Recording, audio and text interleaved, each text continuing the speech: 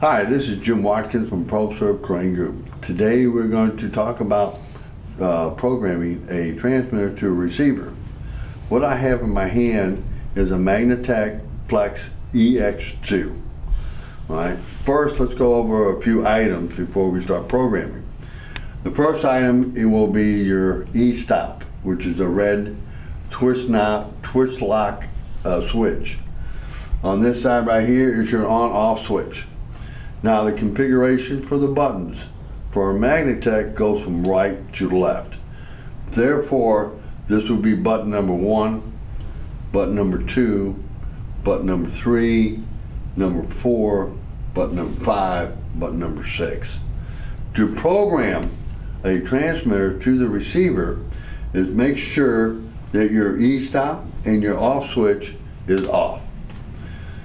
You take your E-stop and push it up to engage it. You're going to push down buttons 1, 2, 3 at the same time. Then you take your black switch and go to the on position. Now I'm in the program mode. To pair up the transmitter with the receiver, I'm going to take push number 3, push that down, go to the receiver and hold this pairing button down for 5 seconds.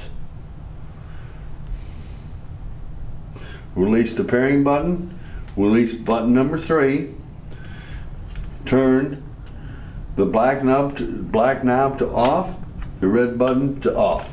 I am ready to go. So let's check it out.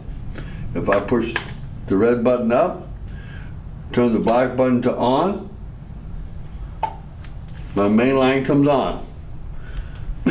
Hoist up in low speed, down in low, up in high speed, down in low and high. Trolley, be left, second, right, second, bridge forward, second, and reverse, second. Program is complete.